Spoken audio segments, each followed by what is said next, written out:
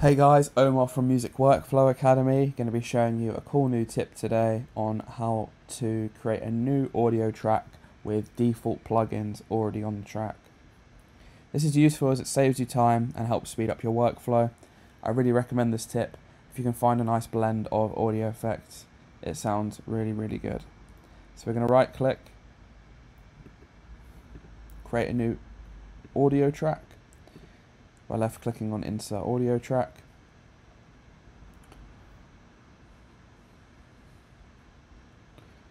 And once that loads, you're going to see audio effects in our audio effect rack at the bottom. So these are some effects I've pre-selected.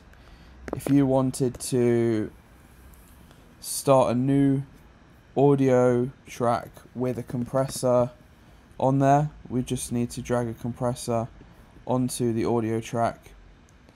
And if you want each track to default have a compressor, just right click and then left click on default audio track, save as, and then it will say a default audio track already exists, you want to overwrite, and if you click yes, every time you load a new audio track in, there's going to be a compressor in there.